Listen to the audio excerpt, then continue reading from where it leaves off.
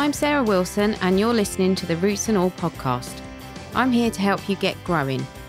Join me as I explore everything plant related both indoors and out and provide the information you need to create your perfect green environment.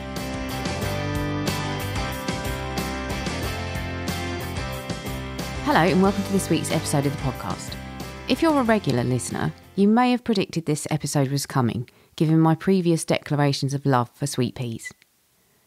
I'm speaking to Philip Johnson of Johnson's Sweet Peas. Philip grows and sells plants and seeds via his website, and he sells and exhibits his plants at shows across the country when they're on. He judges at major shows and has put in 25 years' service as a sweet pea judge. He's a former chairman of the National Sweet Pea Society and is currently serving as a member of the RHS Herbaceous Committee. So what Philip doesn't know about sweet peas, you could write on the back of a stamp and still have room to lick it. I start by asking about seed sowing. When should we sow our sweet pea seeds? Should we do it now or in the spring? Okay. Well, even for me, the longer that you grow them, the more you discover about them. And normally I would have said, yep, October, that's the best time to sow them because you get that much more root development over the winter. And then you get bigger, stronger plants that are off to a good start in the spring. So it's still a good way to get those early blooms, but I found that you can actually sort of successionally sow right the way through the winter, probably until about the end of April, and still get quite a decent crop of blooms towards the end of the summer and into the autumn. So successional sowing seems to work really well. Ah, that's interesting because I have to admit I leave mine until much later on and therefore I have sweet peas quite late into the year because I find a problem with them basically getting a bit leggy and out of hand, and then by the time I go by the time it's warm enough to plant them out, I find that they have just gone completely out of control and got into a tangled mess really. Are there any kind of hints and tips for that to avoid that? Yeah, definitely. So if you're sowing in the autumn and then you're keeping them over the winter to plant out in the spring, then really you need to treat them mean. Keep them somewhere quite cold. So they want to be either in a cold greenhouse or ideally a cold frame if you can. And they'll even take a touch of frost as long as you've kept them hard to start with. So that's really the technique. The worst thing you can do is keep them too warm or not give them enough light, and then they'll just romp away, become spindly, become weak, and not a lot of good. So lots of light and nice low temperatures.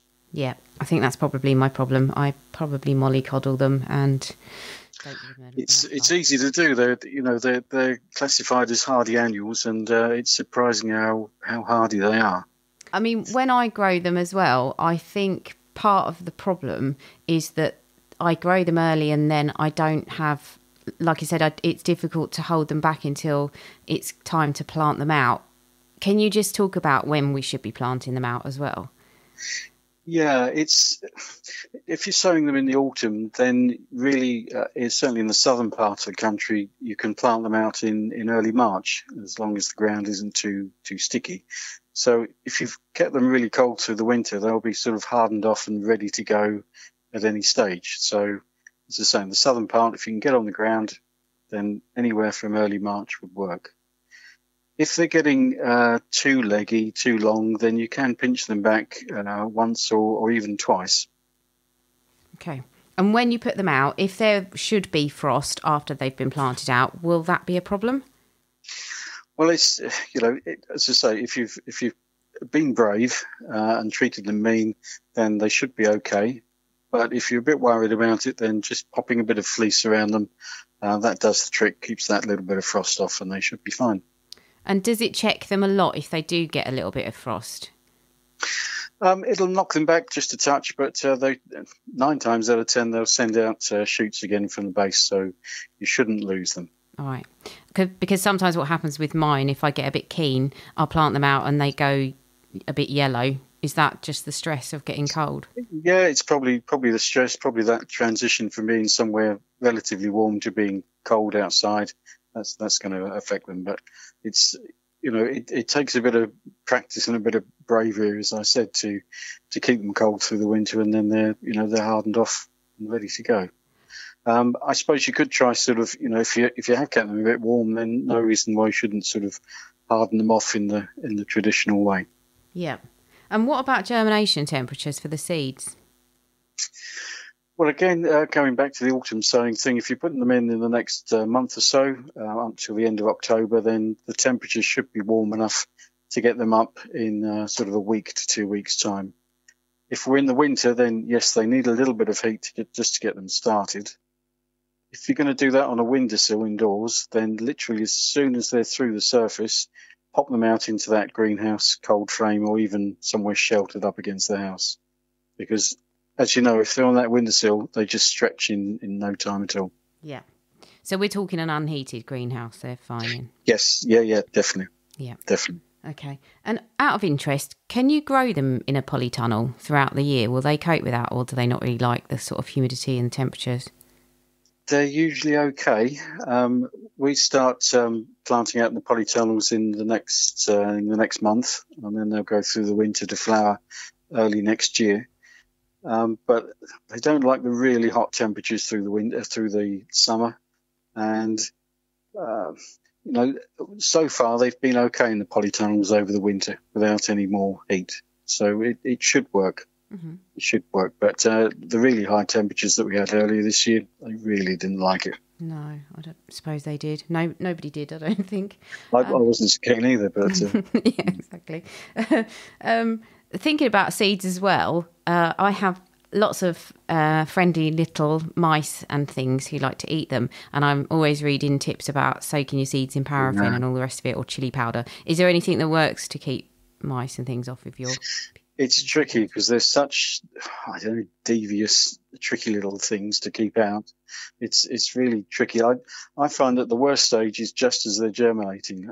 I don't know whether the seed sort of releases some sort of sugary thing that seems to attract them or not, but that seems to be the worst time. I'm afraid I have to put traps down. I haven't found a more successful way of deterring them.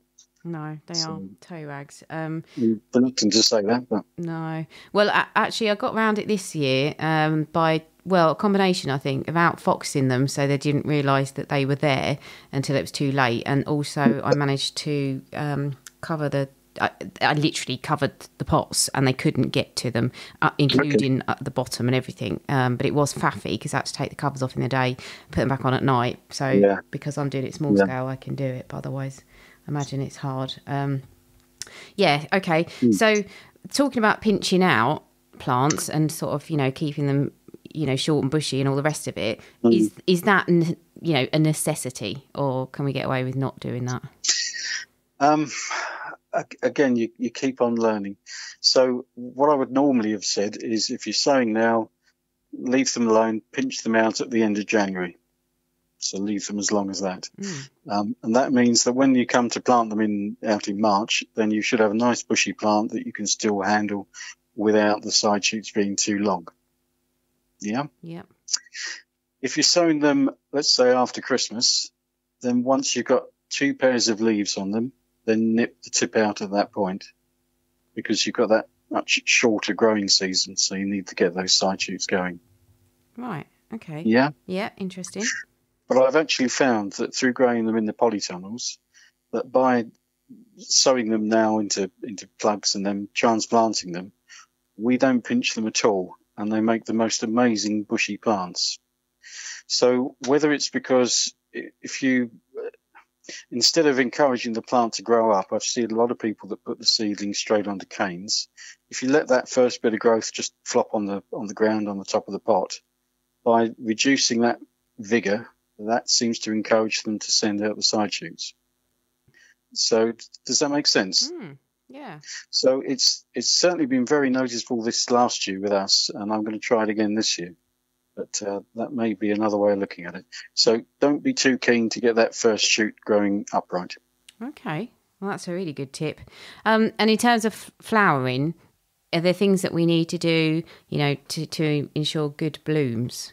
Are there tricks that we can do for that? Well, I suppose for sort of general growth, they're like a rich root run, so they're always easier in the ground than in pots.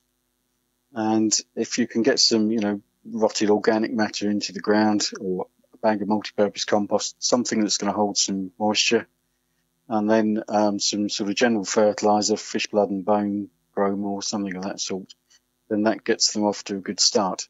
So if you're keeping the plants healthy and vigorous, you're going to get a lot of blooms as a result of that. And we don't need to remove flowers or anything like you might with a dahlia? I wouldn't worry too much. I tend to let them bloom as soon as they want to. You sometimes lose some of the early blooms through bud drop, but that's really sort of the plant settling and fluctuation in temperature and in rainfall as well. I wouldn't worry about the spudding thing. If you let too many sort of go to seed, then that will slow the plant down, and that'll reduce the amount of flower you get. So keep cutting them before they make the seed pods. Yes, we've all noticed that one rogue seed pod at the bottom of our plants that we've forgotten to cut off. Yeah. So is it the case that if we miss one seed pod and allow it to go to seed, then that would be pretty much curtains for that plant? I really don't think so. No, I really don't think so. Just as a general, if you're getting a dozen stems or something gone to seed, then yeah, that will slow them up a bit. Right. Oh, okay. But the odd one, we all miss the odd one, so yeah. So the deadheading is just that; it just keeps it in a state of. That's it. Yeah, keeps it going. Yeah. Yep. One of the things I noticed a lot as well with mine is that as the season goes on and I cut the flowers, the stems get shorter. Why is that? And is there anything we can do to avoid it? Yeah, a couple of things there. So the first one is that you tend to find that the first blooms come before the weather warms up too much. And so the plant's got more time, as it were, to develop that long flowering stem and blooms. But as the temperature warms up, the plant wants to bloom more quickly. So it doesn't have time to develop that flower stem. And one thing you can sort of do to help to keep the stems longer is to give them plenty of water.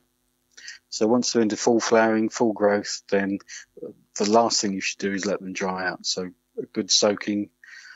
It's still to be specific as to how often, because of course the weather's forever changing, but don't let them dry out. But people do talk about growing them in pots, and if lots of people ask about that, but don't grow the Spencers because they're just too vigorous. If you can get a pot that's 45, 60 centimetres across, and ideally a bit deeper, so a nice big pot, then you'll have some success with that. But they're much easier in the ground, as a rule of thumb. And are there any varieties that are prone to having shorter stems than others? That's quite a question. The short answer is there's lots of different types of sweet peas. So the ones that most people know are the Spencers, and they tend to have the longer stems and the larger flowers. But then you have things like the old-fashioned types, the heirloom types, smaller blooms, but lots and lots of them, and shorter stems. Fantastic scent on them, look really great in the garden, lots of blooms on them. They tend to have the shorter stems. It's just a natural part of that, that group of plants. And then there's other types as well that would tend to have slightly shorter stems as part of their breeding. Right. Okay. Yeah. Yep. When we are training them up things, do they have a preferred thing they like to cling to? I am just lazy and I grow mine up homemade wigwams out of canes, but I think probably they need a little bit more to get hold of. So what's your preferred method of support?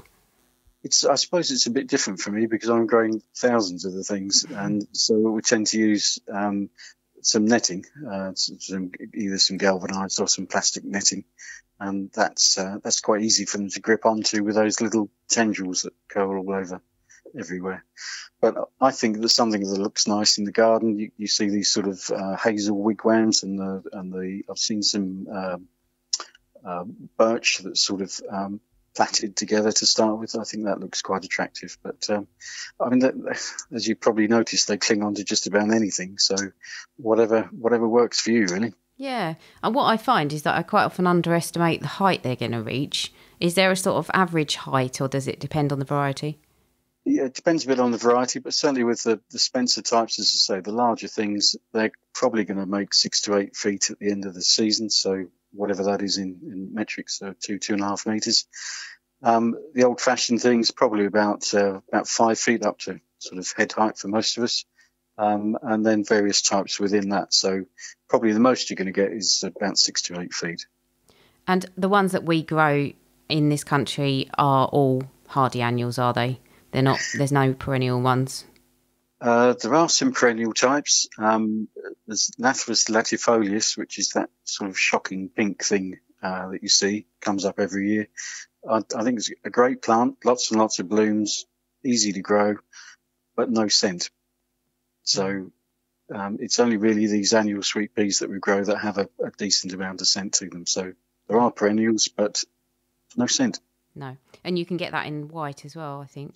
Can't you? Yeah, there's a deeper red strain coming right the way through to a sort of flushed pink and then white as well. Yeah. Do you have any good tips for conditioning them when you cut them to use as a cut flower? I can't really say that's my area of expertise, but I'd certainly try to get them into some nice cold water as soon as you cut them right away, so don't leave them laying around. And once they're sort of conditioned, then the good old flower food seems to work wonders, keeps them going a bit longer. Yeah, I have to admit I probably don't do any of the right things, but mine, they don't last long in a vase. But well, you don't need them to, there's so many. A lot of people say that, but time you've had another 2 or 3 days, you've got more blooms on the plants, so Exactly. it's never ending. And out of interest, should you grow them in the same place year on year, or is it better to rotate them around? As with all things, really, it's better to rotate them around. For me, I've had sort of up to about 6 or 7 years on the same plot without any noticeable deterioration. But after that, you start to see some problems. So if you can move them around every couple of years, then that's the best thing. Mm. And are they susceptible to any particular pests or diseases? Well, last year was a bit of an aphid year for me, and this year's been a bit of a mildew year. And beyond that tends to be as much as you see with them. So it tends to be aphids and powdery mildew that is the problems. Yeah, I think, again, the heat this year, I've definitely got powdery mildew on mine. How do people avoid that? Well, you can try by, say, keeping them moist at the roots. So water the roots, don't water the leaves. It's that humid atmosphere that encourages the powdery mildew. So keep them damp at the bottom. Put a mulch around of some sort of bark or compost or something like that to help with that. But quite frankly, if you do start to get mildew and it does start to take hold, then I think you need to resort to a fungicide to get a grip on it. Yeah. I mean, this may be a daft question. Is there anything that they associate with particularly well in terms of companion planting or neighbouring plants? Not that I've come across. That's not to say there isn't, but it's not something that I've heard of. No, let's put it that way. Fair enough. So you mentioned scent, and obviously this is very subjective, but in your opinion, what are the best varieties for scent? If I had a pound for every time I'd heard that question. I bet. It's all in the nose of the beholder, to start with. And I think that certainly for some of us, me included, that as we get older, the old nose doesn't work as effectively as it used to. I also think that the scent's much stronger on a nice, bright, sunny day rather than on an overcast one. And I've noticed that when you walk into these flower marquees full of sweet peas, that for the first few minutes you can really smell the scent. But again, the nose becomes sort of acclimatized to it, so you don't notice it so much afterwards. That's interesting. So those are my sorts of provisos, if you like. After that, I would look at a group of sweet peas. I'd either look at the old-fashioned and the heirlooms, or there's another group called modern grandifloras, bit of a mouthful, and they tend to have the most highly scented, as but sort of by popularity, if you like. So you look at things like Matacana that most people have looked at, are aware of, and all but blue and high scent. So those ones tend to come out tops in sort of scent tests, as it were. So Spencers do have a scent. for my nose, it's a little less complex, maybe a hint of citrus with it. The old-fashioned ones and the modern grandifloras tend to have a much more complex scent and a more spicy, more intense sort of scent. And that's just my view of it. So different scents for different things. Yeah. And why do some varieties kind of knock your socks off with scent? Is it down to just breeding? It could be. We haven't looked too far into the whys and wherefores of it, but there's a structure of the flower that shows itself in the old fashions and modern grandifloras that doesn't appear in the Spencers. So whether that clamped keel, as we call it, has a bearing on the scent, I'm not sure, but the two do seem to go together. It's difficult to explain exactly what a clamped keel is without sort of showing you face to face. But as I say, heirlooms, old-fashioned, modern grandiflora will have the strongest scent. Yeah. I saw a really interesting thing this year for the first time. I had my sweet peas and then a bee came along and it pushed the petals down with its legs, and then it kind of exposed I don't know what it was. It might be the anther. I'm not very good with my botanical terms. And it just kind of rubbed itself all over this pollen-covered tube. Okay. I've never seen it before. So obviously there is something in it that attracts wildlife, even if it's only a particular species of bee. I mean, do you find that you're getting a lot of bees on the plot? Certainly seen more bees on them in the last few years to previous times, and for me they seem to sort of go in at the side of the bloom, if you like, at the back, avoiding all the pollen and just go for the nectar, I guess, in the back of it. But certainly seem to see more bees on them. Yeah. Well, that's quite encouraging. Yes. I wondered if there were any colours you don't see in sweet pea flowers. Well, the first one, top of the list, would be buttercup yellow. There's a few sort of fairly deep shades of cream now, but I'd say that loosely buttercup yellow is the one. That's probably the main one that's missing from the range. Most other colours are there somewhere. And how, I presume green wouldn't be. Well, green isn't. There's a couple of them now that do show a bit of a green, sort of limey green tinge to them, but that seems to show itself more when they're grown under polythene or under glass. So there must be something in that cover that's affecting the colour of the blooms. So ones for that. There's one called Limelight, which isn't so available these days, and the other one, Cream Eggs. Yeah, I like that one. Show that bit of green. I bought some fantastic coral coloured ones from you this year, and I didn't think I'd see that they seemed very unusual. I can't remember the variety, but they are fantastic. They're still blooming right now. Glad they've been well. Well, yes, they have. And I wondered, because when I actually did a flower range in half a day recently, and they were talking about the flowers that we're going to see in Covent Garden Market next year, and it will be lots of apricots and oranges and, all things on that kind of part of the colour scale.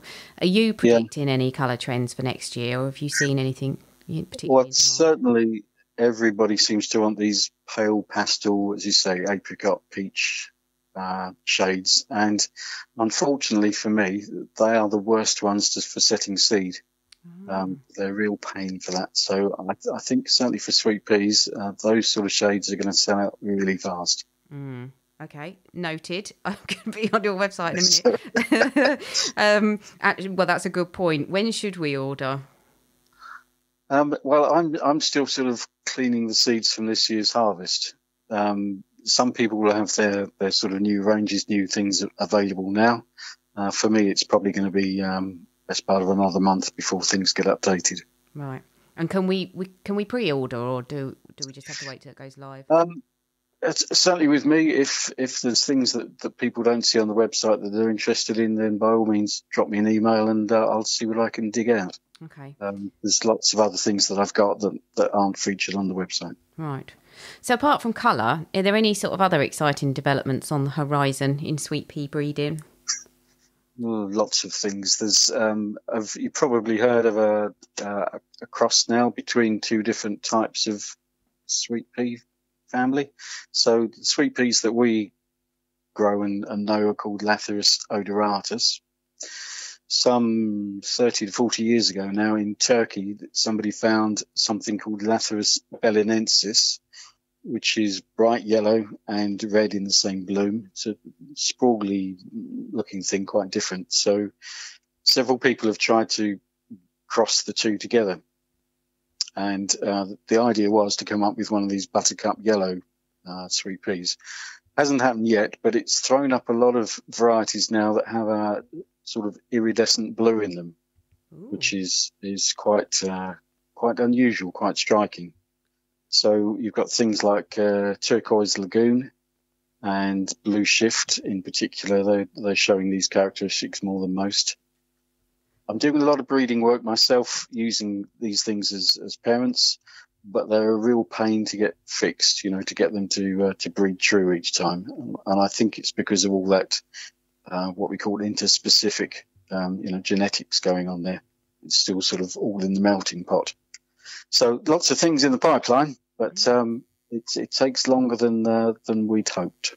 Yeah, I mean, how long would it take you on average to get one and make sure that it was breeding true? Yeah, if I'm lucky, probably about 3 or 4 years. Probably 4 years, I would say, from the first crossing. But usually it's pushing up nearer to 10 years, I guess. Many thanks to Philip for sharing his experience and knowledge. Do go and check out the Johnson's Sweet Peas website. If you struggle to get sweet peas going from seed, they also sell plants that are shipped out in March or April, which is brilliant if you don't have the space or time to grow from seed. Thanks to you for listening. Here's Dr. Ian Bedford talking about a fluffy menace you may have been dealing with over the past few months. The woolly aphid is a common pest of apple trees, pyracantha and rockspray cotoneaster, where its colonies, hidden under a canopy of thin wax strands, are often mistaken for clumps of white mould along the trunk and branches. The aphids are actually dark brown in colour, but appear light grey and fluffy as they secrete the wax strands from pores on their bodies. En masse, the waxy strands create a defensive barrier for the colony, hiding it from predators and parasites as the aphids feed on the sap through the bark. During autumn, the adult woolly aphids start to die, whilst their nymphs leave the colony to overwinter within cracks and crevices in the bark, usually close to the site of the old colony. In spring, they become active and begin feeding and secreting wax again. They soon mature and start producing live young that rapidly begin forming the wax-covered colonies again. By midsummer, the colonies reach a peak and start dispersing to young shoots on the tree where new colonies are established. Once they feed on the new shoots, a chemical within their saliva causes lumpy deformities to grow. These growths provide areas of thin bark where the aphids can access the sap more easily, but they also swell and split, allowing canker disease to establish.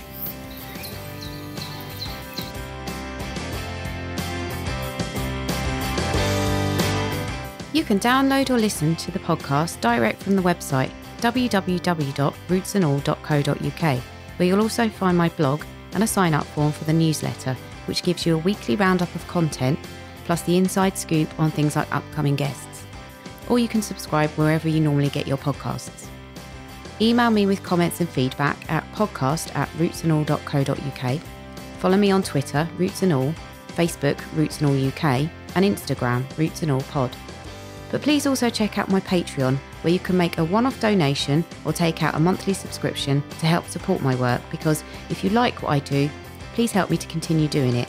Even if you make a one-off donation of £1, trust me, it all helps and I will be immensely grateful. So please go to Patreon and search for Roots and All.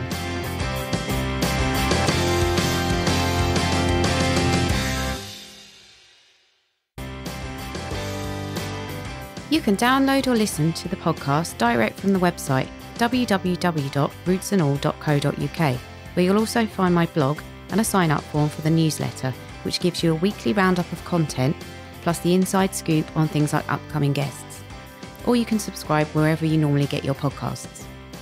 Email me with comments and feedback at podcast@rootsandall.co.uk.